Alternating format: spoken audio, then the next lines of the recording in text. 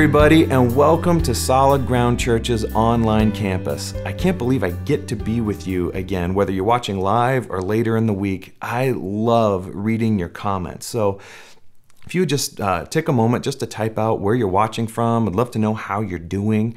If you need prayer for anything, you can reach out to us and one of our prayer partners will pray with you.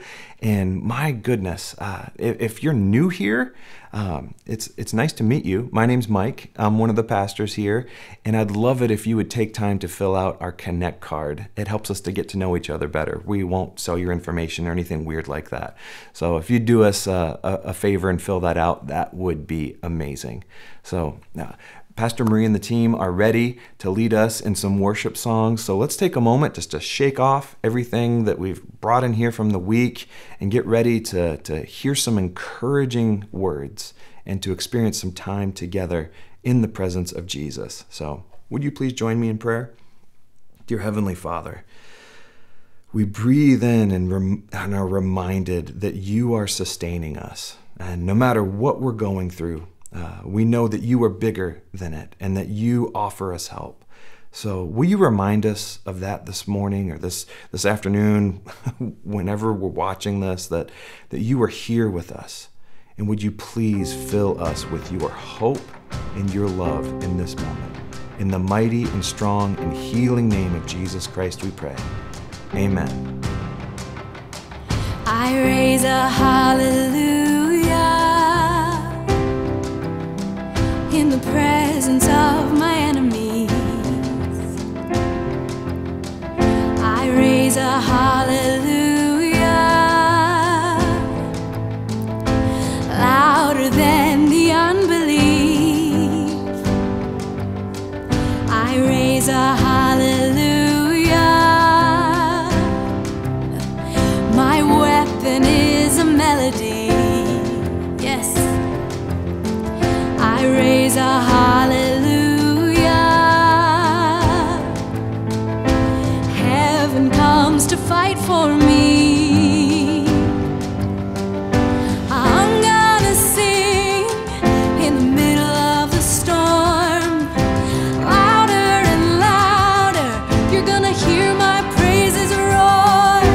Up from the ashes, hope will arise.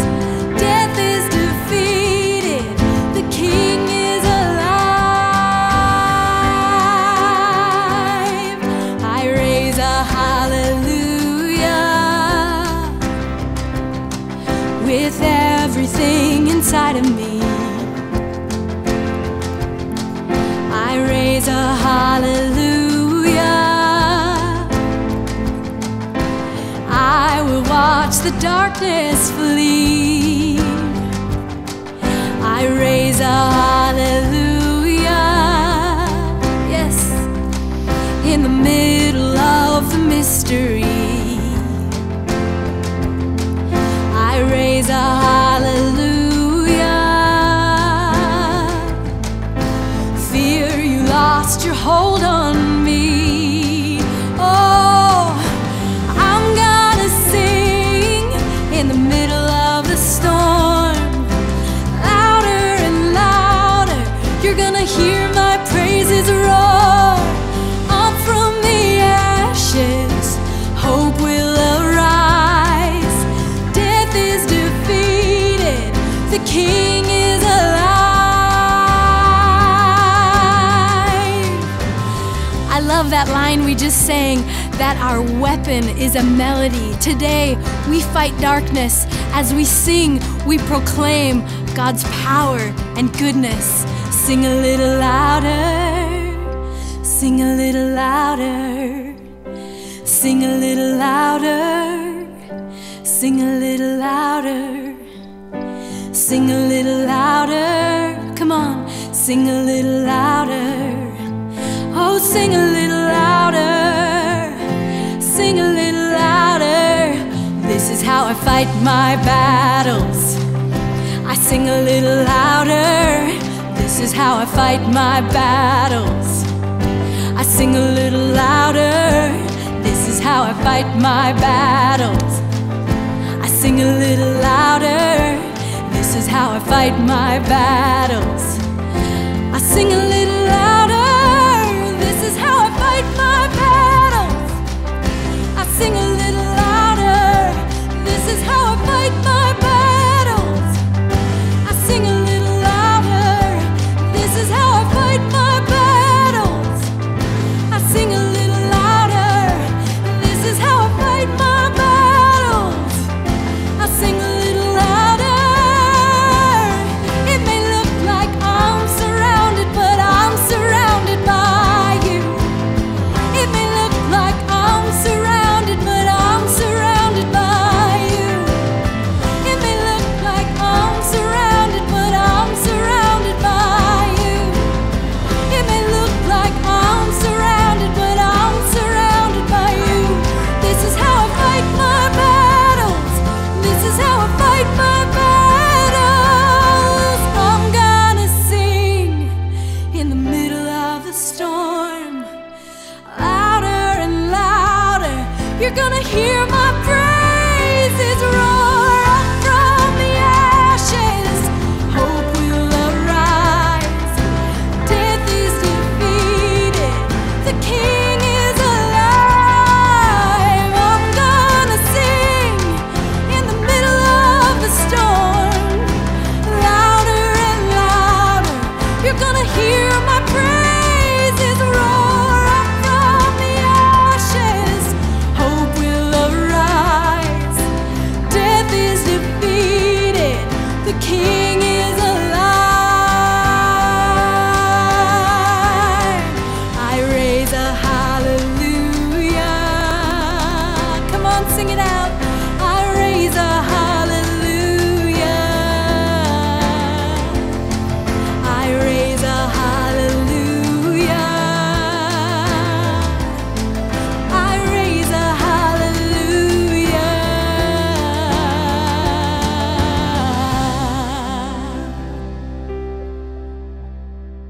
Pastor Marie and the team will be back with us in just a moment, but I gotta tell you, I am so excited that it's almost Christmas. Okay, it's not almost Christmas, but we are preparing for our Women's Advent Retreat on November 13th, and it is going to be something that you do not want to miss. We're so excited. We haven't been able to have one since pre-COVID, so you please make sure to sign up as soon as you possibly can. We have a limited availability of seats and spots, and we don't want you to miss out.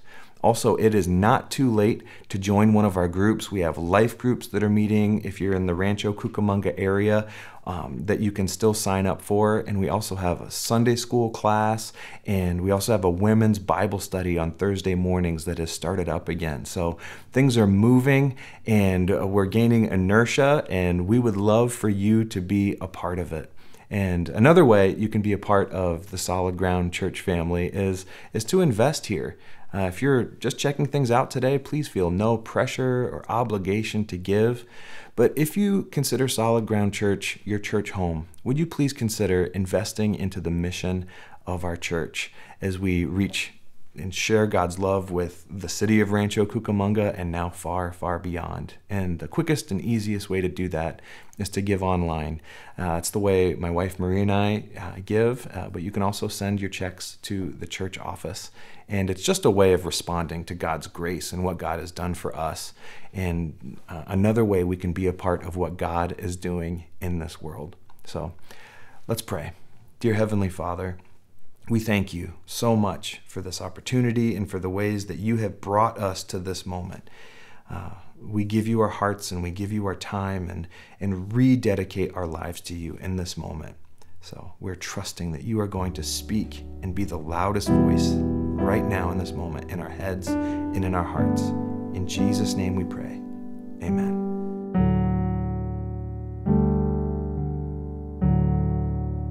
I'm caught up in your presence.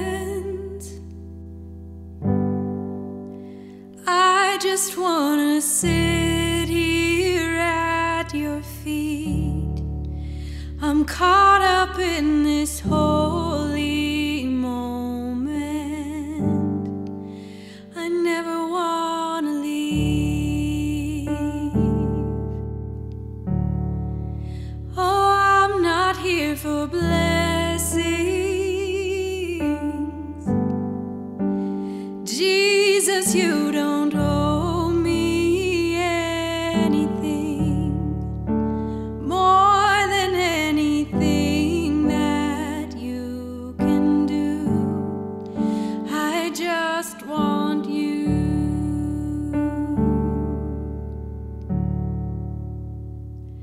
And I'm sorry when I've just gone through the motions. I'm sorry when I just sang another song. Take me back to where we started.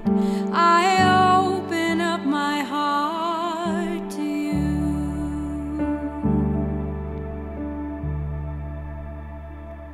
And I'm sorry when I've come with my agenda. I'm sorry when I forgot that you're enough. Take me back to where we started. I open up my heart to you.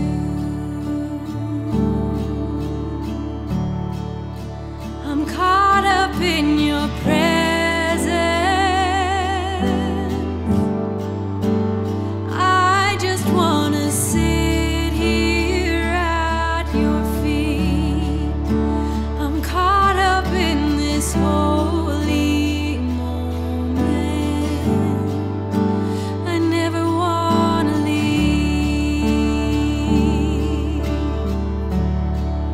Oh, I'm not here for blessings. Jesus, you don't owe me anything more than anything that you can do. I just want you. I just want you. Nothing else. Nothing else. Nothing else will do. I just want you. Nothing else. Nothing else. Nothing else will do. I just want you. Nothing else. Nothing else. Nothing else will do. I just want you. Oh, nothing else. Nothing else. Nothing else will do. I just want you. Nothing else. Nothing else. Nothing else will do. I just want you. Oh, nothing else, Jesus. Nothing else. Nothing else will do.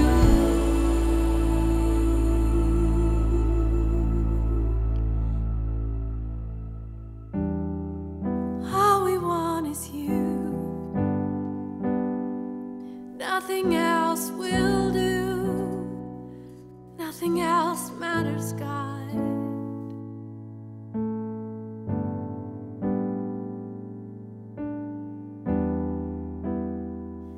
Then you will call on me and come and pray to me, and I will listen to you.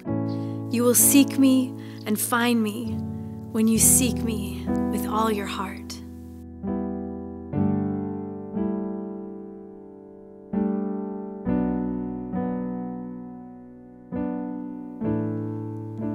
I'm caught up in your presence.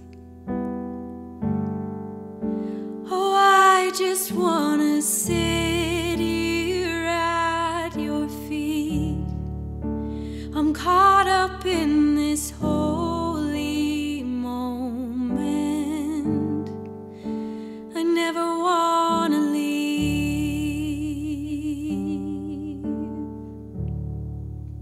Oh, I'm not here for blessings.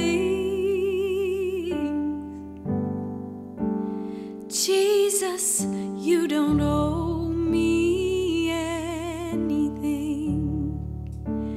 more than anything that you can do. I just want you.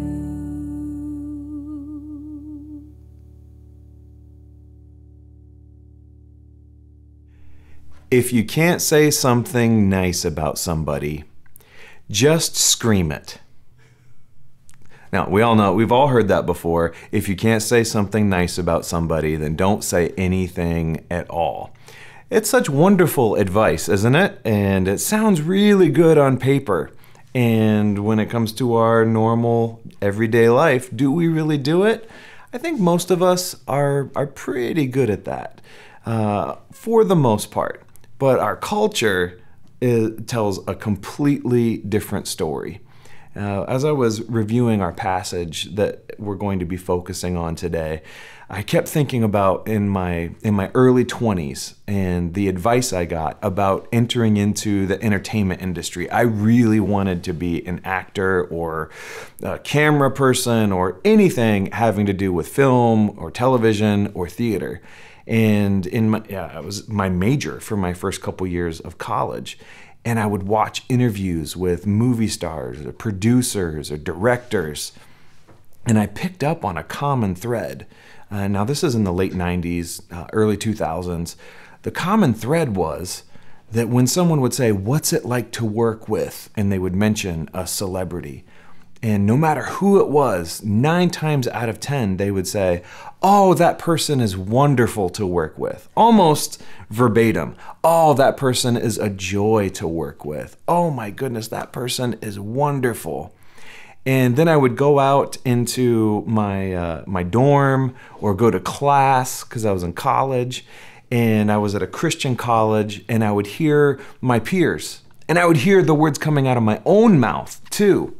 When we would talk about other preachers or someone from another denomination or the chapel speaker that came in that day and say, "Oh, that person is just blah, blah, blah, blah, blah. And I can't believe they said that." Or "That person annoys me. And I can't believe they wore that." And I was thinking, I had this realization like a 20-year-old, 21-year-old, like, oh my goodness. Like, there's people in Hollywood, like the big bad Hollywood, and they are publicly talking about each other. I don't know what they did in private, but the words that were coming out of their mouths about their peers were overwhelmingly more positive than the way my own Christian brothers and sisters talked about other Christian brothers and sisters. And I was convicted, but also thinking like, oh my goodness, and the whole world is watching us. If they're listening to our sermons, or there was no social media back then, but if people are listening to the words that are coming out of our mouths, what kind of an example is that to the world? And what kind of example is that to the people in my own life that are not Jesus followers? And James has some really good wisdom for us, and we've made it almost halfway through the 4th chapter of James as we continue our way through this book written to people in transition. And this one has some good things for us to ponder that are still relevant in 2021 today. So if you could navigate in your Bibles to James chapter 4, we'll start in verse 11. And if you've got a paper Bible, giving you a second to get there, or if you're following along on the YouVersion Bible app and our notes are in there, let's go ahead with verse 11. "Brothers and sisters, do not slander one another. Anyone who speaks against a brother or sister or judges them speaks against the law and judges it. When you judge the law, you are not keeping it, but sitting in judgment on it." Those are some harsh words. And he's talking about the law here of the Torah, the first 5 books of the Bible, the Leviticus, love your neighbor as yourself. And he says, when you slander one another, and the English translation slander in the original, it's like to speak evil. And James is using this this word very broadly, saying, you know what, when we slander each other, what we say, it may be true, but it can be unkind. We can be right in the wrong way. It may be questioning authority. It may be canceling out our brother or sister's good work by just backbiting and politics and unhealthy water cooler talk. And it's very threatening. That kind of thing is very threatening to the unity of the church. And the tense he's using is this word slander. It tells us that the people were actually in the habit of criticizing one another. James isn't just saying, oh, hey, watch out. If this comes up, it's a temptation, it's a slippery slope, watch out. Like, he's confronting an already ingrained habit among the church, brothers and sisters there. And here James is saying, no, watch out. We need to take the responsibility, because the responsibility for correcting one another or sharpening one another. We take that very seriously, but we don't do it the way the culture does. We don't let it devolve into personal attacks. We don't let it devolve into the toxic and dysfunctional kind of speech. Because already in the first 3 chapters, James has warned us, like, the power of the tongue is something we don't mess around with. Like, we have to be careful, because the devil wants control of that thing, and it can set a fire. It can start a cancer that goes throughout church, throughout a community. So be very, very careful. Yes, brothers and sisters, I think James would say to us today, like, we do have a responsibility to speak the truth, but let's make sure we're doing it in the right way. And don't get into the habit of criticizing one another. He continues in verse 12. There is only one lawgiver and judge, the one who is able to save and destroy. But you, who are you to judge your neighbor? So we've talked about this law and this lawgiver. Leviticus, love your neighbor as yourself. There's in the 10 Commandments, it says, you shall not bear false witness against your neighbor in Exodus 20:16. And Jesus actually put this love your neighbor as yourself on his top 2 list. It's love the Lord your God with all your heart, mind, soul, and strength as the first most important commandment. But after that, it's love your neighbor as yourself, according to Jesus. So if a believer speaks against another believer, that person is disobeying this law, because that person is not showing love and treating others as they want to be treated. And when you say with your actions that you're above this law, because I think most people would say, even people who aren't Christians would say, oh, loving your neighbor as yourself, that makes sense. It's good business. It, like, on paper, treat others how you want to be treated. Absolutely. But how many people, it would be excusable, I would think, in my mind, to, if you haven't said yes to Jesus, to say, well, that works on paper, but that doesn't work in the cubicles or in the boardroom, or that doesn't work when I'm trying to cut a good deal. It doesn't work in politics. It's a nice standard, but it's okay if I step away from that. And if you and I are honest, even as believers, sometimes that thinking can creep into our mind. Like, yes, it's a commandment. Yes, Jesus says it's the second most important commandment, but every now and then we can just kind of like put it to the side and say, okay, that's good for everybody else, but for me in this situation, I'm just gonna give it to somebody or talk behind somebody's back. Like, and James is saying, when you say that by your actions, that you are above the law, you're actually saying that you yourself are above God. That's heavy. That's weighty, because a rational person would never say, "Oh, I'm gonna judge God. I'm going to judge God's laws." Like, that's a really big deal.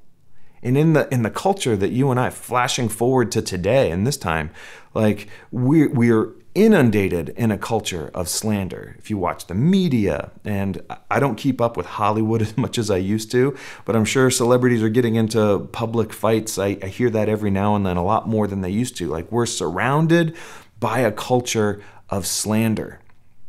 And during the lockdown, the beginnings of the lockdown, when things were heating up, when it came to COVID, when it came to the election cycle and race relations, and things aren't perfect by any means, but right when when I was noticing things are really heating up and noticing this culture of slander and left versus right, Christian versus non-Christian, all kinds of ways people were putting their identity in the wrong place, and discourse in general I was noticing it was really getting on the super freeway towards being toxic and slanderous. I got this great advice from my pastor, Bishop Perry Engel. I have a pastor. And I was like, how do we engage with our brothers and sisters and discerning what is right for this church? How do we engage with the world? And he gave me these principles to just kind of filter the words that are coming out of my mouth. And he talked about leading with principles, like doing our best to direct discussions on focusing on principles and policies rather than on people and personalities, and avoiding partisanship. Like, avoid turning like healthy discussions into politically partisan debates, and choosing to engage with the conversation's underlying principles and values. Because the truth is important. We need to discuss it. We need to have robust discussions, especially with our brothers and sisters in Christ. But to keep the main thing, and to respect every person. And when we feel like the little warning sign, maybe a yellow light or a warning flag in our heart, when we're starting to insult, starting to label people, stereotype people, name calling anyone with whom you disagree, like back to high school. When someone's mom comes into the conversation, it's already devolved and you need to take a time out and regroup. Like, instead, we need to respect every person as an image bearer of God. And of course, especially people outside of the faith, we need to be very cognizant that this is a person that needs to experience God's love. And then for our brothers and sisters in Christ, when we're having a robust conversation or tempted to talk about them and they're not in the room, like, they deserve the honor that's just right there and attached to being created in God's image. And for us to be consistent and strive to consistently be principled when encountering all the complex moral issues that we face, and be guided by the Scripture and our understanding of what Jesus actually taught, and to be a peacemaker, like to regard ourselves as a reconciler, an ambassador. We represent the living God, and how we talk to our brothers and sisters in Christ. Like, the world is watching, whether it's online or we're in a conversation just face to face. Our identity as Jesus followers it's tied up in being a reconciler, an ambassador, and peacemaker. And also being quick to listen. We've read that in the book of James, being quick to listen and slow to speak, seeking to listen first. These principles have been so helpful to me. To always, again, back to Jesus' commandment, love our neighbor as ourselves, to have the marginalized on our mind. Jesus said, whatever you did for the least of these brothers of mine, you have done it for me. And then a good, healthy dose of self-awareness. And before you speak, as we're hopefully being quick to listen, we're also mindful of our own shortcomings before we attempt to point out the faults in other people. And that allows us to become known as a person of humility, a person of character, a person of integrity, while we avoid the all too common accusations of being hypocrites. It's often leveled at Christ followers. And the last piece of advice I got when it comes to engaging this toxic culture was to follow Jesus before anything else and above everything else. Seek to know, love, and follow Jesus through the empowering presence of the Holy Spirit. Because there's a lot of contentious issues, and those issues and those conversations are going to come. And when they do, ask yourself, it's not cliche, what would Jesus say? Ask yourself, how would Jesus love this person with whom I disagree? I don't usually get to the application point in this, but it's so relevant and so helpful to give us handles to take this stern words from James to his original recipients and apply it to today. Because James is confronting individuals who might be tempted to set themselves up as like personal watchdogs over other believers. I view it like being some sort of religious referee. And you could watch the news or people, especially in churches, like, oh, that's wrong. Yeah, like in a football, they throw the flag, or in soccer, they throw a red card. Red card. Some of us have like a red card spirit that we have to fight.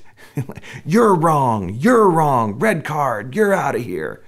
Like, we can't minimize. When we start throwing red cards, we can't minimize the danger of what can happen when our criticism goes off the rails and it turns into gossip and it turns into slandering. That doesn't do you any good, and it doesn't do the body of Christ any good when it comes to us being healthy, and it certainly hurts our witness and our example out in the greater culture, because people, like I've said before, people are watching. So after these words of being, watch your mouth, again, reinforcing that point, he transitions to this different thought, but it's still connecting.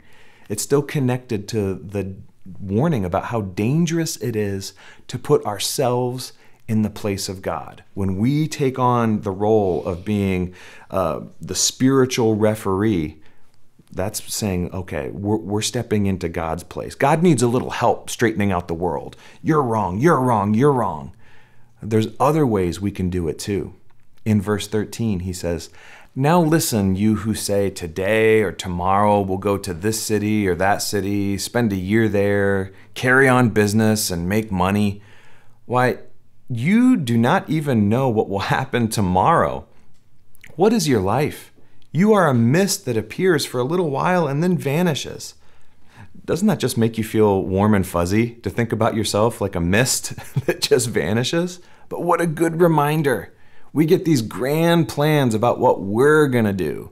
And we can treat God like, okay, we've believed all the right things, and we go to church on Sundays, we go to life group, and like we've checked all the boxes, we believe all the things, but Monday to Saturday, okay, it's up to me.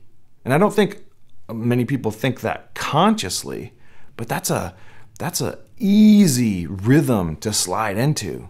And here in those verses, James isn't confronting having a good job, being good at your job, having a plan, making a profit. Those things aren't bad in and of themselves, not at all.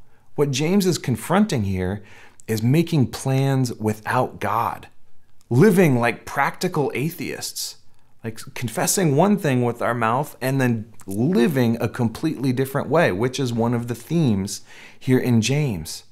And if we're not careful, we can think that we really are self-reliant.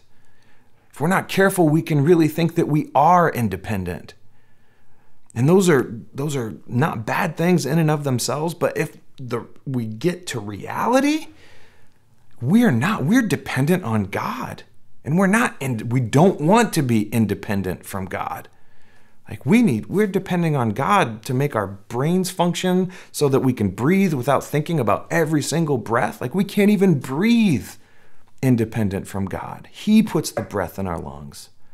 And what a good reminder that God actually cares about the little stuff. It could be tempting. It could be really tempting to say, oh, I don't want to bother God with this. This is just a little thing. But God loves to be a part of every single decision that we make, every single step that we take. I'm reminded right now of the Psalm. It says God's word is a lamp unto our feet and a light unto our path. That God wants to be involved in every single step. It's a lamp unto where your feet are and a light until the path just a little bit ahead of us. Not like a lamp unto the whole road and the whole journey. God wants us to be dependent on him every single step. And that's that we're not bugging God. And James here is saying like, hey, watch out. When you say you're going to do this, it's almost like it's pretty close. Actually, it is. It's boasting, which is another massive theme in this letter. When you boast about your independence and what you're going to do and how much money you're going to make, watch out for those pronouns because there's a lot of you in there. And instead he's saying, no, he would say like, don't leave God out of your plans. Like when it comes to your career, is it merely just a way for you to get enough money to buy what you want? Is money for you a symbol of your independence? Like I said before, do you say God isn't interested in the little stuff? So I'll take this part. I'll catch you later, God. Do we make practical decisions, education, job changes, moving, investments, and spending? Do we do that without prayer? Like God wants to be involved in that. And the fact is, God has the first claim on our life. God is the creator of all of this. And with that being said, James continues and says, instead, you ought to say, if it's the Lord's will, we'll live and do this or that. As it is, you boast in your arrogant schemes, and all such boasting is evil. That reminds me of God's response to the rich man in the parable that Jesus told in Luke 12, verse 20. God says, you fool, this very night your life is being demanded of you. Like we don't have the promise of tomorrow. So how much better and how much anxiety would this take off of us if we realize we don't even have to make the little decisions alone and we're in constant conversation with God? God, give me the wisdom, please, to make this decision. God, what do you think about this? God, I need you. So actually it's expanding. We don't just like rely on God Sunday. We get help 7 days a week, 24 hours a day, 365 days a year. John Wesley, one of the great leaders of the church, said it like this: realizing the future is uncertain not only teaches us to trust in God, it helps us to properly value the present. To be obsessed with future plans may work our failure to appreciate present blessings or our evasion of present duties. John Wesley would agree with James as saying like, it's more than just saying, if God wills it, and then going off and executing our plan. And now it's not just something that comes out of our mouth.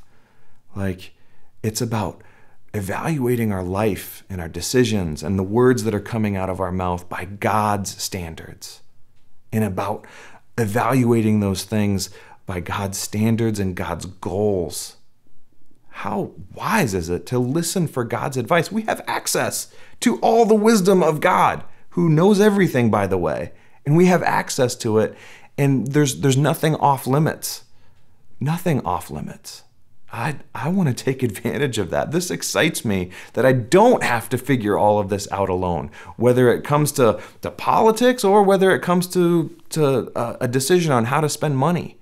We can listen to God's advice, and we have access to God's advice. So here in James 4:17, he's coming in for a landing on this thought, and he says, if anyone then knows the good they ought to do and doesn't do it, it's a sin for them. What a great summary of the first 4 chapters that we've read. Sin isn't just knowing that, ooh, that's naughty, I shouldn't do that, and going and doing it. That's a sin. But also, if we know that we are to do something, we are to apologize, we're to bring peace to a situation, we're supposed to show up and help somebody, we have the means to help somebody or the skill to help somebody, and we don't do it, then that's a sin for us.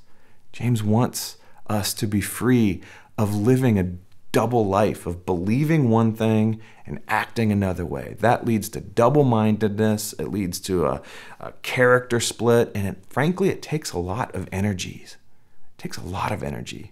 So just to sum up what it meant for these folks when it comes to slander or when it comes to boasting and trying to live independently from God, I think James would sum it up like this: the end doesn't always justify the means. Like, oh yeah, I slandered a little bit, I gossiped a little bit, but it worked. I did a little back channel slander of this person and they got moved in their department. That's just how business works. The end doesn't justify the means. We think about the Pharisees and how they used actual scripture to elevate themselves over other people. They tried to use scripture to cheat and to trip Jesus up. They actually wanted so many of the right things. They wanted God's kingdom to come. They wanted the Messiah to come. They wanted the right things, but they went about it in the wrong way. And that can happen to you and I if we're not careful. This is a sobering thought to filter every word and every decision through what Jesus would say. And this is also when it comes to, because I'm sure there were real conflicts in this church, in these churches that James was writing to. But James reminds us to strive for biblical open-mindedness. Not just open-mindedness, but biblical open-mindedness, especially in the non-essentials. You think about Paul, one of the first leaders of the church. He was actually persecuting the followers of Jesus Christ based on his understanding of the scriptures. Then he met Jesus face to face on the road to Damascus and had a massive heart change and realized he was trying to do the right thing, but doing it in the wrong way. He was not actually advancing God's kingdom, but Satan was using Paul to persecute the children of God. Peter had this biblical open-mindedness as well. He had this vision from God about the covenant and how non-Jewish people could come to Jesus and be adopted into God's family. And because he was curious, because he was open to God speaking, God was able to use Peter in mighty, mighty ways. And maybe when we encounter a difficult conversation or one of these tricky situations, whether it's in our churches, with our families, or out in the greater culture, if we get curious and say, what are you saying about this, God? As we search through the teachings of Jesus, as we search through the whole of Scripture for principles that can speak to this, and to search for ways that God is speaking to the folks back then in ways that actually speak to us right now, maybe we won't make the same mistake as the Pharisees. Maybe we can actually be a voice of truth, a voice of beauty, a voice of goodness, of everything that's pure and true and right, and we won't miss it. And just a reminder to keep our integrity intact by realizing that we're not God. It's funny, as I look through these scriptures, there's so many reminders, whether it's taking the Sabbath and keeping it holy, or just this reminder to continually depend on God for all of our decisions. It's a reminder that we're not God. You are not God. Have you been trying to do it alone? Have you been trying to figure out your problems by yourself? They're bigger than you. Maybe it's a hurtful habit. Maybe it's an unhealthy thought problem that you have. Maybe it's a situation in your life that is bringing you so much anxiety or hurt or pain or trauma. And you are right when you say it's bigger than you. But the good news is you do not have to figure it out alone. In the first chapter of James, he says, if you lack wisdom, ask, and God will freely give it to you. Let's not put our trust in worldly things. Let's not put our trust in the way the world works and then boast. Like, sometimes if we're doing it that way, the worst thing that could happen is for our plans to turn out right and think, look at what we did. No, like the way of Jesus is inside out. It's upside down. It's not the way the world works. And I've noticed over the past couple of weeks, I've said that if you're watching this and you're just checking out church or checking out the Jesus thing, you're not on the hook for any of this. But I want to make it clear that there's a wide open door and an invitation just for you to live this life, to try it out, to live this upside down countercultural way and say, maybe I've been doing things the way that everyone around me is, but there's a different way for me to do this when it comes to the words that come out of my mouth, of trying to fix problems or fix disagreements. I've been doing it the slanderous way and getting involved in personal attacks or just trying to do things on my own. The invitation for all of us is to say, God, I want to do things your way. Would you please give me your wisdom?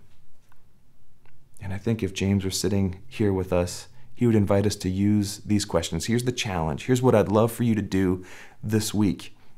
And set aside some time every day and think about these questions and pray through them and pray about them. So this one, number one, ask yourself, have I given myself the benefit of the doubt but refused it to my brother or sister, or refused it for someone else? It's okay for me, but not for them. They've got problems. They've got issues.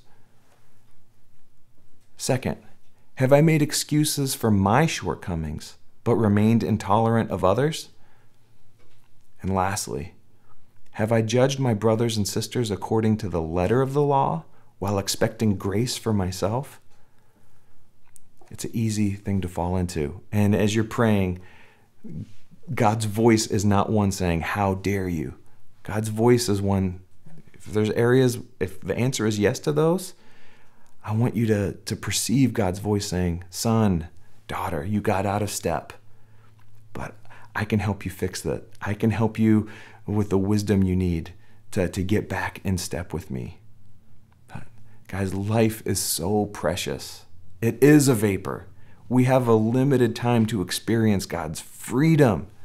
And the way the world is solving problems, the way our culture is solving problems, like that's not going to help us live this life well. Not at all. And if we try to do this life on our own terms, we're setting ourselves up for a disaster.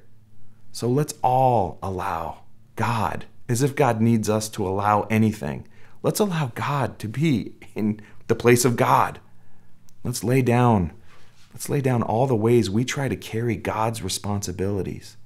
And let's take our proper place in being a part of what God is trying to do here. So let me pray for you.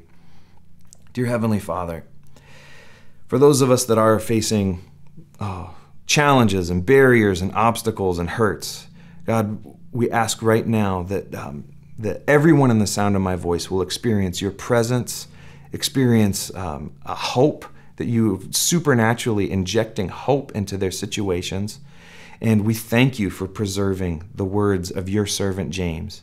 And we ask that you would guide us as we reflect on them this week and reflect on all the ways that you are calling us to have our words and our beliefs and our life match up. We need your help to do it. So, thank you, God. In Jesus' name we pray. Amen. So, would love to journey with you this week. So please don't be shy about reaching out. If you have a question about something we said or something else to add, I'd love to hear how you're processing these passages that we've been going through. Or if you have a prayer request, you can always find us at sgbic.com. If you scroll down, there's a box there where it'll generate a message to us, and you can reach us 24/7, and we'll get back to you. So until we're together again, may the Lord bless you and keep you and cause his face to shine down upon you. The Lord be gracious to you, and may you perceive the Lord being gracious to you. And may God give you his peace. In the name of the Father and Son and Holy Spirit. Amen.